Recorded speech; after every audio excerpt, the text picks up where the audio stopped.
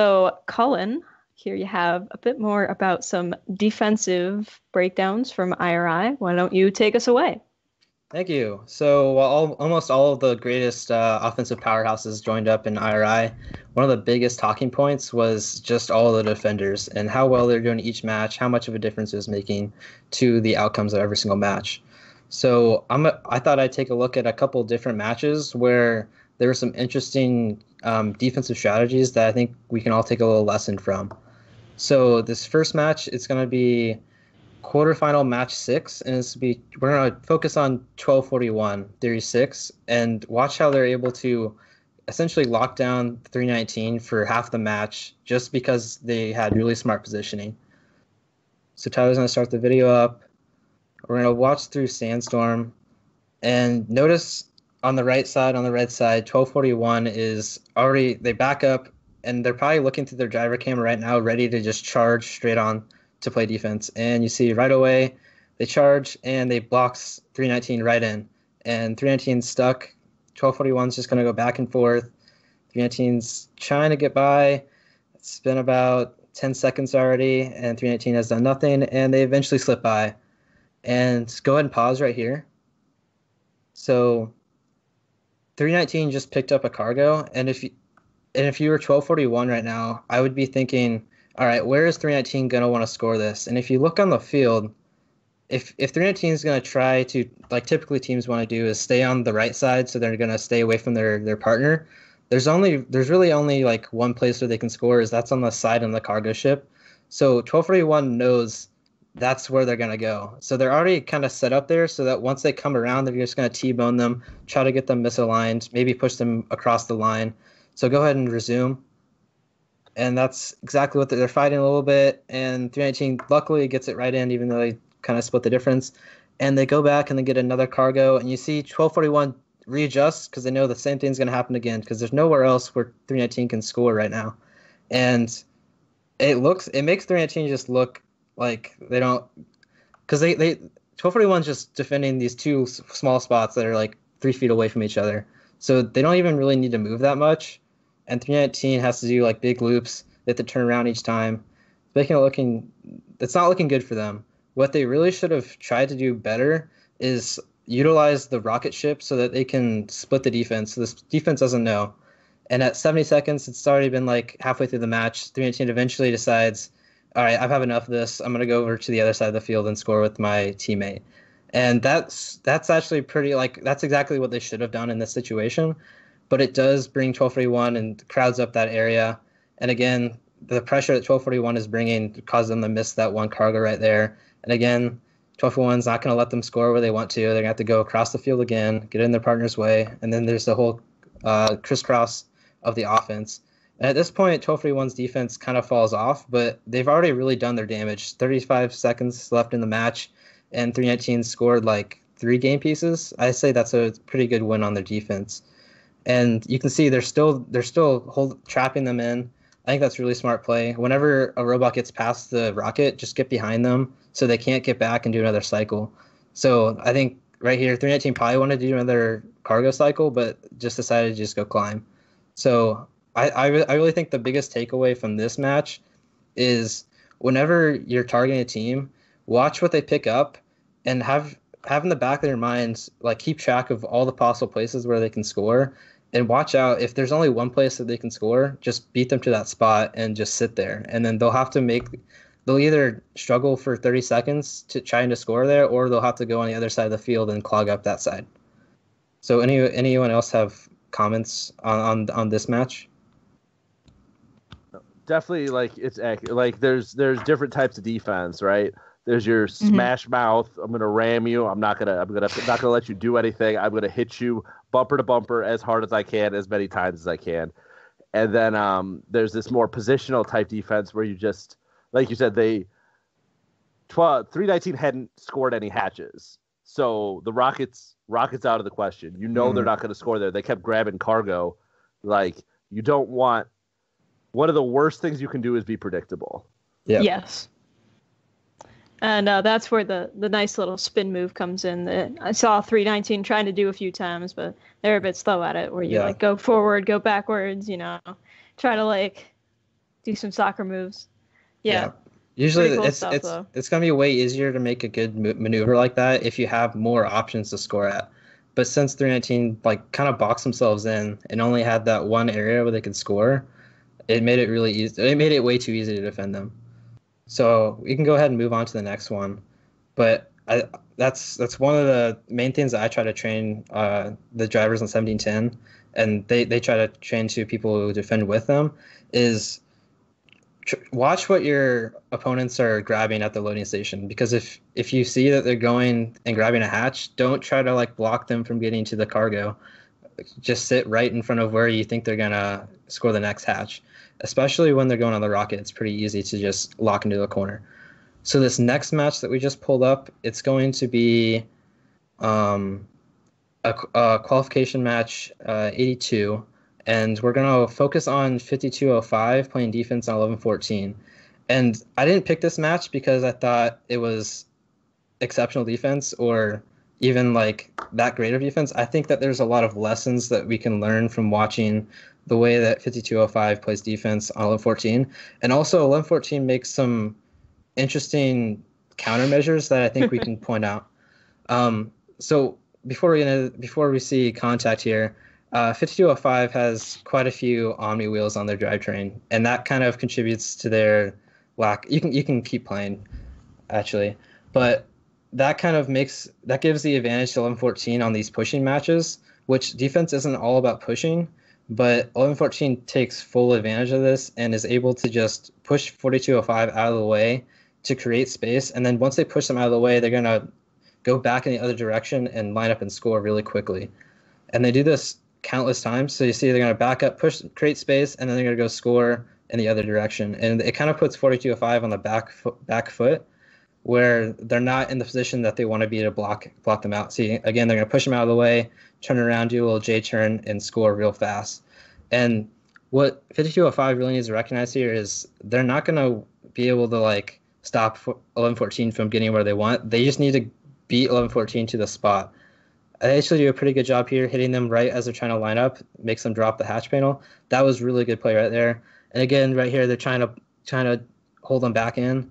Really, I think they should have just tried to stay sideways there and make sure they trying to angle themselves so that 1114 has to go around them instead of just going to left towards the loading station where they want to go. Oh, and pause right here. You can see this head ref is counting these pin counts. And as that's happening, 1114 does not move an inch. Usually you would see robots in this situation try to continue to line up, and some refs will see that as them moving back towards the pin, and then they'll call off the pin because it doesn't count anymore. But you see 1114 does not move here, and they draw the pin count. And then at this point, the Red Alliance robot doesn't want to get another penalty, so they're going to drive further away, making it super easy for 1114 to take their time and line it up. So you can go ahead and resume here. 1114 gets a defense-free placement right there, and 5205 really wasn't in the best position to be able to block their way. Here, 5205 does a good job and makes them go to the middle. Still, the problem that 5205 is facing here is that 1114 isn't trying to finish the rocket, so they have so many different options, almost the opposite of 319 last match, because they have their partner on the other side of the field who is, I think they're already done with the rocket. So 1114 is playing like it's a elimination match where they can score anywhere they want.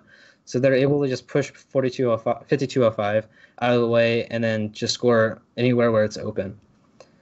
Anyone else have any other hosts want to talk about this match? Yeah, just as to the that's what I tell so many people about pitting. I'm like, the second you move towards the robot that was pitting you, that counts over. Like, the ref's gonna wave it off. I'm like, if you're getting pinned, like, stay there, don't move. Like, I know, like, everybody wants to try to like jerk and escape and do it, but like the second like you move your robot, you turn your robot towards that other robot, pin's invalidated. And so like that's such a smart move by 1114. Like, it's like that's a I saw that right away. That's why I wrote this match down. Yeah. I mean, Especially yeah. I'm sorry.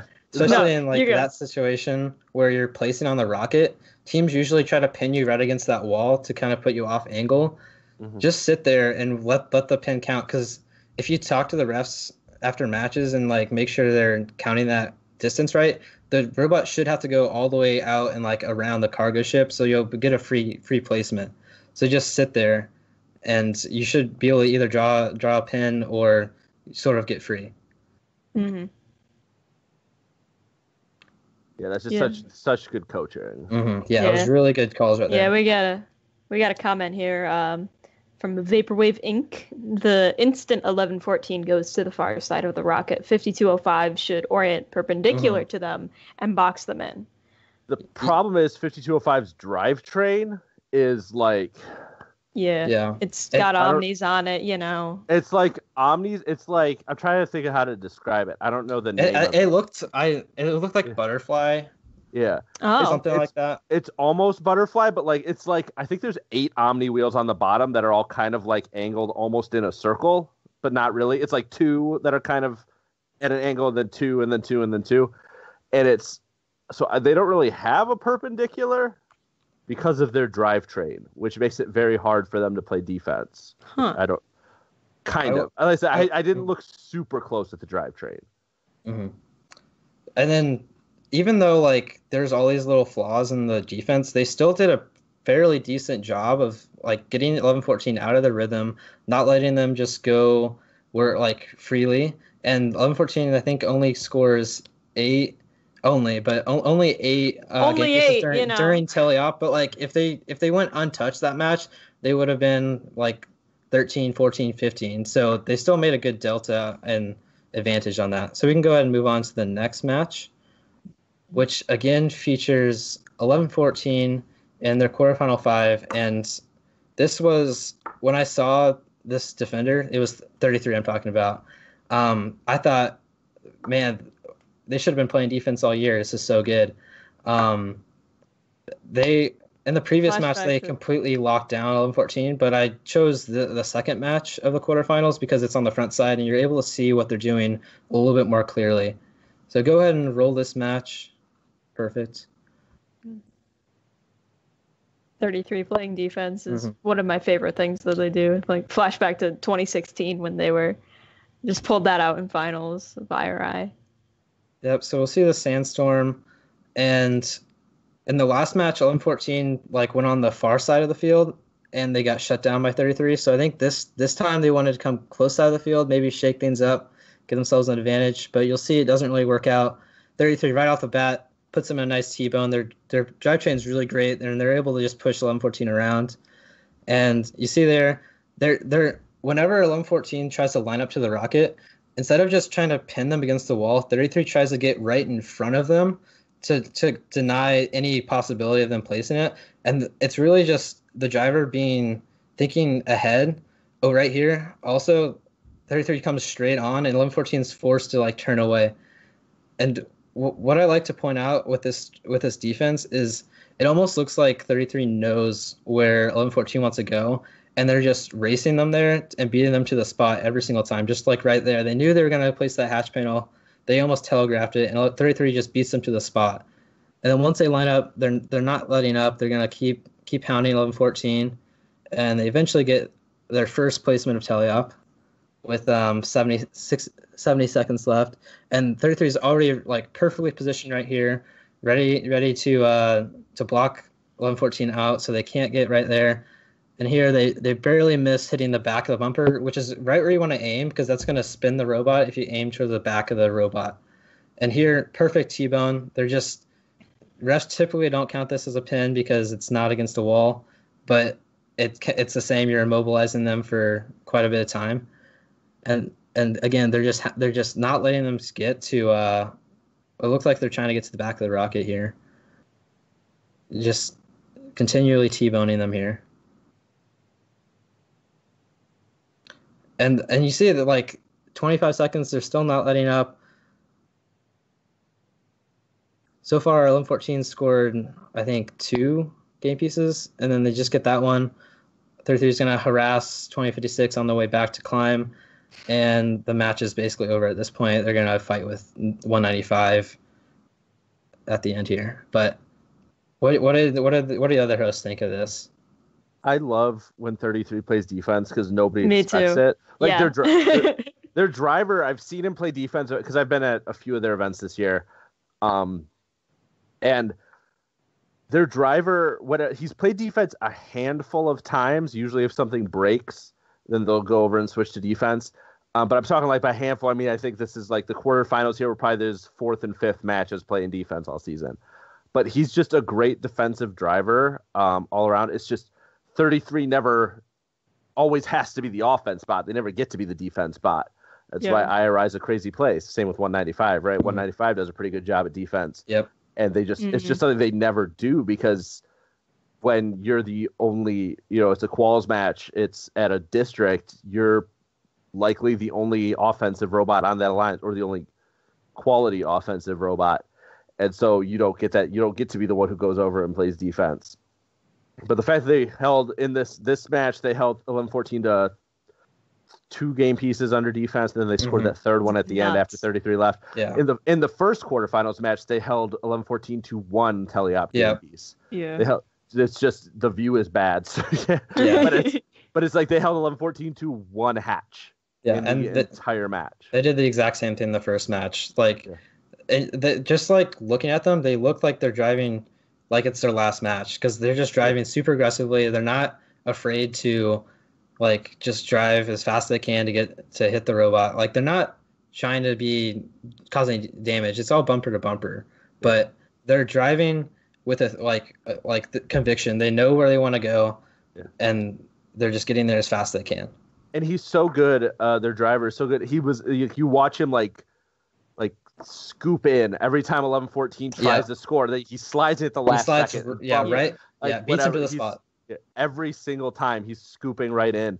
And it's just the maneuverability he manages to pull out of that robot, and just the speed he can drive it is great. And he didn't graduate, so he's driving their robot next year, because he was a junior last year. So that's fun. So we can assume I can assume he'll be driving 33's bot next year too. So that'll be fun to see too. Yeah, another thing just from that match is 33 stays on the other side of the field pretty late in the game.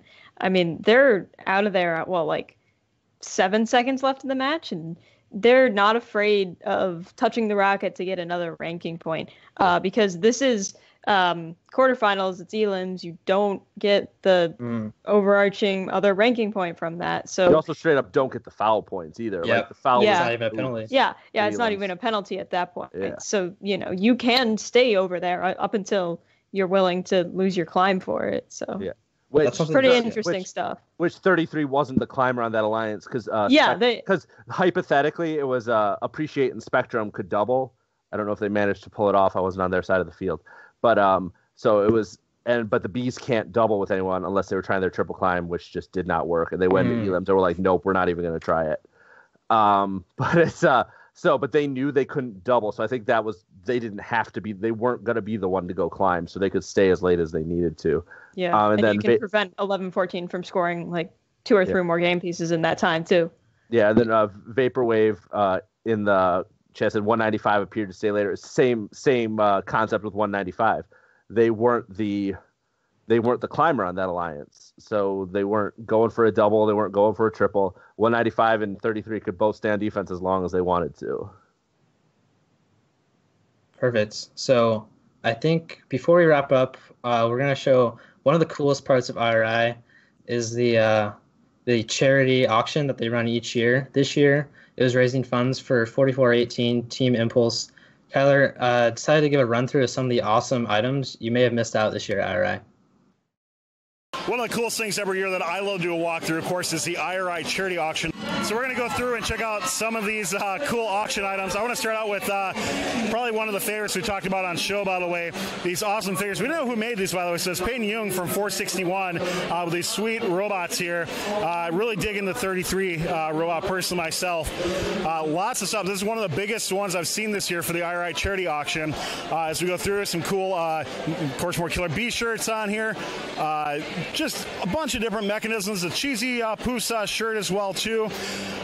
even tools as well. I hate pickles, but hey, why not have that up here as well for these? So lots of cool stuff at the charity auction. First backpacks, tons of Robonauts merchandise down here as well too. Some cool components. Looks like a 2056 2018 dry base going for $61 as we film this on Saturday morning. Lots of other different robot components and mechanisms. 2168 competition hatch panel intake mechanism. Lots of cool stuff. Oh, yeah, and we got a couple things from the Neutrons. The pasta and pesto mug right now. Gotta love that. Going for $30 so far. Shout out to Christina Tia over there for that. Some other cool stuff from Mars. We got even more down over here as well. Stuff from Team Appreciate 2468. Hey, why not get yourself some marshmallow moon Oreos? Very appropriate for this year's game. Only $25 for it. Not too bad. Some other things as well, too. Some Green Machine T-shirts. There's a chair. I'm not sure if that's for sale. It is. Check this out. First themed chair by 868, going for $111 right now. Not too bad. We got some Randall's ball gauges here, going for only $11. Is a pretty good steal so far. A few more things on both sides over here as well. This is something I really like here by one of the host teams, 1024 kilobytes. Pretty cool trophies here. So these are pretty sweet. Looks very 3D printed. I love that. Very cool. More stuff by the Goon Squad here. 2019 IRI trophies, pretty sweet trophy this year. I like it a lot. And then I'll give another shout out to Wordplay All Day, and of course one of our hosts, Christina Tia.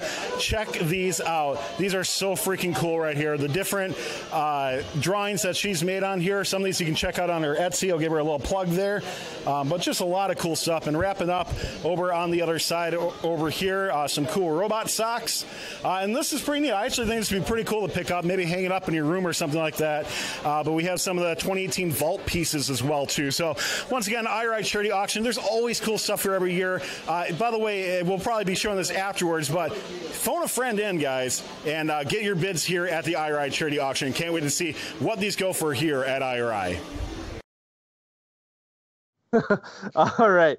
So that's all just some of the cool stuff they had.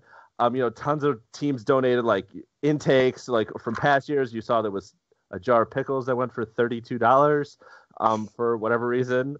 Conmaster 2018 can try to explain his life choices in chat.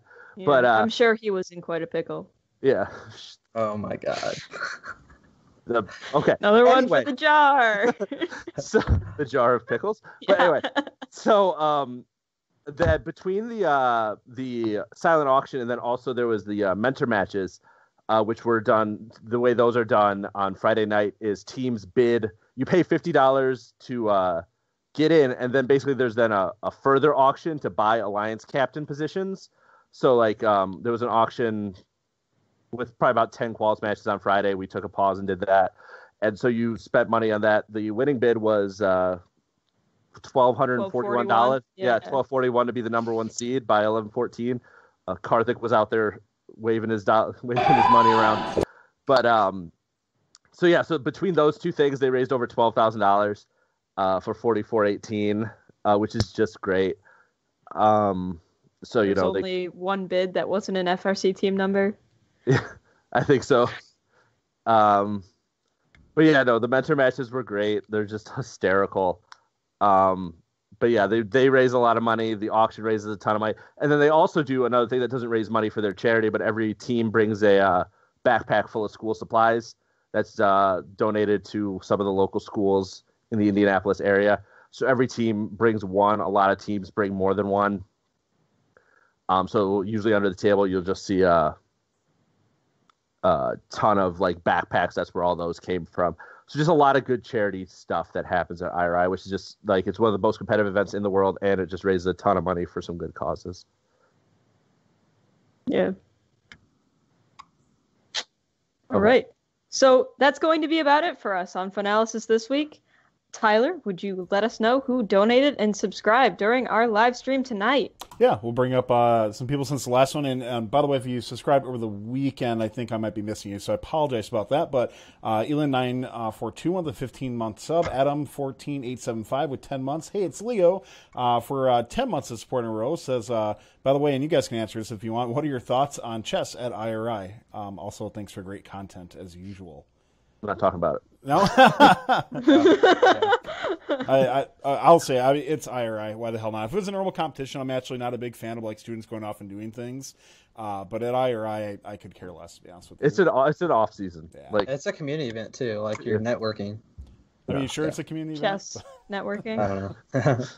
Yeah, no down there. A few other people just read off on here. Hey, my list just updated all of a sudden, so I might have to go back a little bit. Sean Vanessa, 1720, 18-month support. Shout out to 1720 for their win, by the way. Congratulations, Sean, Ryan, the rest of the team. Master 1018, 7-month support. PJ chiming in for 20 months. Says, say howdy, y'all. Howdy, y'all. All right. Well, you typed it, so. That's it. I don't know. It made me type something. Electronica 1, the Tier 1 support. Cadell 5024, Tier 1 OMG Robots 1 with Tier 1. Latham Mayhem 1519 with a Tier 1. C. Sherman with a Tier 1. Eric A417 Tier 1. Adam, and we are back up to where I caught up to. So thank you, everybody, for your support. Keeping fun, loud, live, independent, just like RCAT51 with 10 months of support right there. Hey, guys, I know it's summer, and viewership is always going to be a little bit lower, but we know you guys are our true dedicated fans, so thank you so much for sticking with us throughout the entire season. Lots more cool content coming up, and thanks again, Show Action, for the 15 bits as well. All right. Make sure you let us know what you thought of the show. Any suggestions for future FUNalysis episodes, either on our Discord, our Facebook, Instagram, or on Chief Delphi, so we can continue to make this the content that you want. Don't forget, during the off-season, we have FRC content live every Tuesday. We also host a lot of off-season streams on our channel. I believe we're doing RoboCon this coming weekend, which is Correct. in Lapeer, Michigan. So, yeah, we'll be doing RoboCon up in Lapeer. It's Lapeer. I would have pronounced it Lampier, by the way. That's like what they kept saying at IRI, but yeah, it's Lapeer. Oh, really? Yeah. PJ, I just want to chime in about that because if you guys, RoboCon, on paper, there's definitely some good teams there, but not like the highest caliber. But they're going to be piloting, Manchester is piloting the new score clocks, by the way. So if the robots don't get you in, go check out the new score clocks and displays to see how they look on stream. Pretty cool stuff. Yeah, it's just a great event. There's some good teams there. You got Chimeras, you got 5460. But yeah, so it definitely works. I'm saying come off the IRI. It might be a little bit a tier lower than that, potentially. That's fair. It's a few tiers lower than IRI, but it is fun.